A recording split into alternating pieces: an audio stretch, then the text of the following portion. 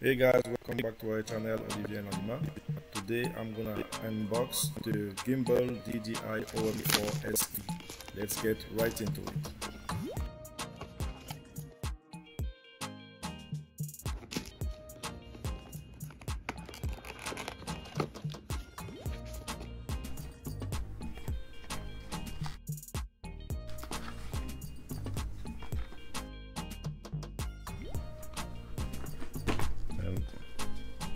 The user manual here.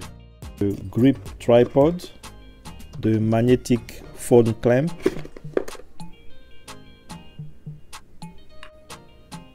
the storage pouch, the power cable, the wrist strap, and the DJI OM 4.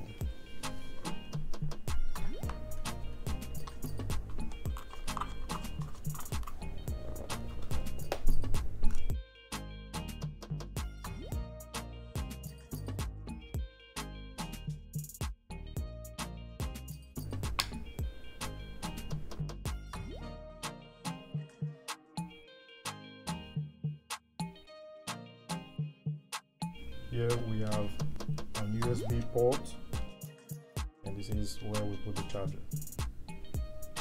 This one is a razor pad for small phone. Very interesting.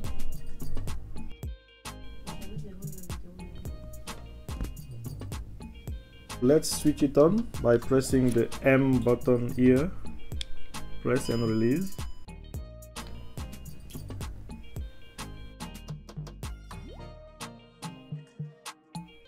When placing your phone on the magnetic clamp, you have to pay attention that the DJI that you can see here is really on top of, is showing the top of your phone. This is the top of the phone, so DJI on the right, and then you place your phone like that, because otherwise images are gonna be upside down. See this side here, and we can see kind of a hole here. Then you put your phone like that. Okay. Now, when you switch it on,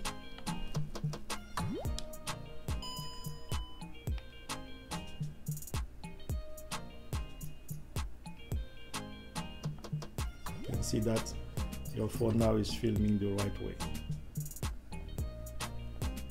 I just installed the DJI Mimo or Mimo, I don't know. So I'm gonna open it and link the phone. Okay, we like to send a notification. Hello, hello again. Okay. So once it is installed, we have to switch on the Bluetooth and choose the OM4 Bluetooth. Let's pair it. Connected. Good. Now, let me remove the one at the bottom here, just to make it easier for me to show you. So now what we're gonna do, you will have to create an account in order to pair the device on your phone. So once it's done, you should be able to use the device. Show you how to use the gimbal.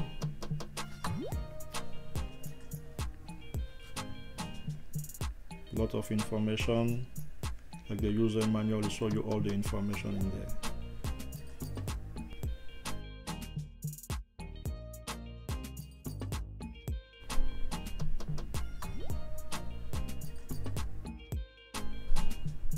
The gimbal is only working with the app, so you cannot use it with the basic photo camera roll of your phone, so you have to open the app in order to use it.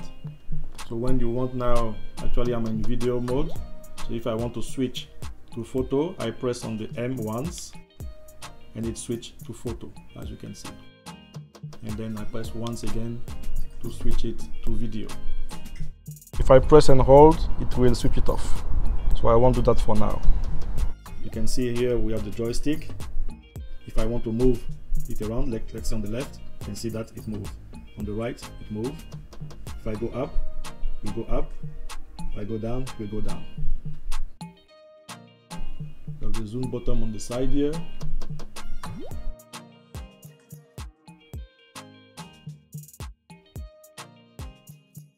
Now on the back here we have the trigger. If I press twice, it will recenter the gimbal. If I want to lock a subject, what I can do is to press it like that, design a box on the screen that in the element that I want to track, and I can track it. If I move around, you'll see that it tracks the area that I selected.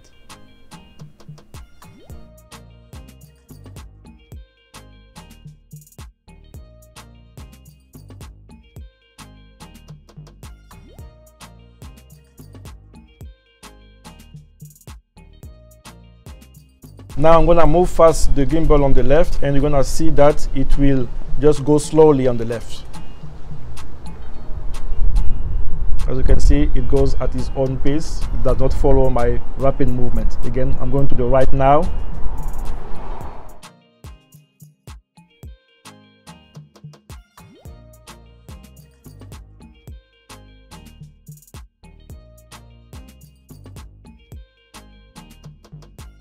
The red button here is the record, so I press it once to record, and I can press it once again to stop. Same thing for the photo, so I switch now to photo by pressing once the M button. The red button must be used to record and take photo. You press it once. If I want to switch between landscape and portrait mode, I press the M button twice. And as you can see, now we are on landscape, and M twice again, and now we are on portrait. Please consider like and subscribe, and activate the notification bell for any further video. Thank you for your time, and have a nice day. Bye. Bye.